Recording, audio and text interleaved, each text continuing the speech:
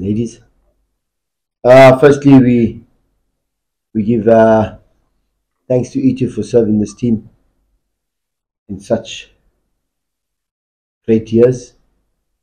Look, he did a lot for the team, and he's still doing more for the team. So we just honouring him.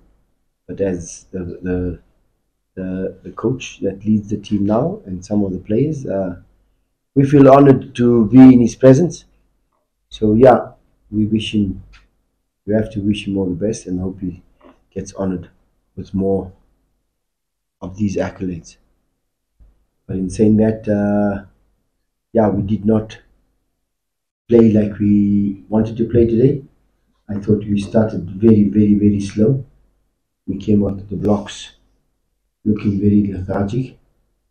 But at the same time, we, especially in the first half, I think the distances between the team was just too far.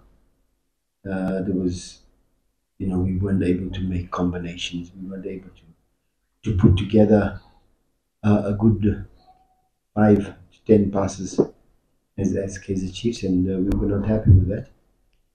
I thought the second half, yeah, we were came a little bit better, but only towards the end of the 35 minutes.